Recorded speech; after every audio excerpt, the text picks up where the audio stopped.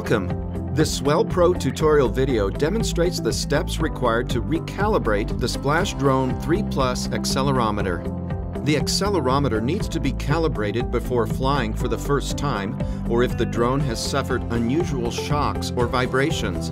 To calibrate the accelerometer, place the aircraft on a stable, level surface without propellers. Do not perform this calibration on a boat. Turn on the remote controller and the aircraft.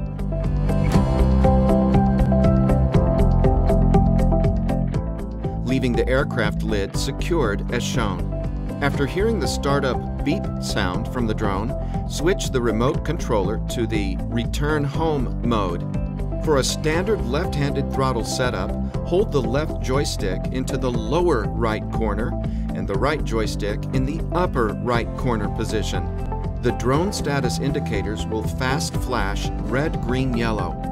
Hold the joysticks in this position until the status indicator changes to solid green. The entire calibration process can be completed in 10 seconds. Thanks for watching.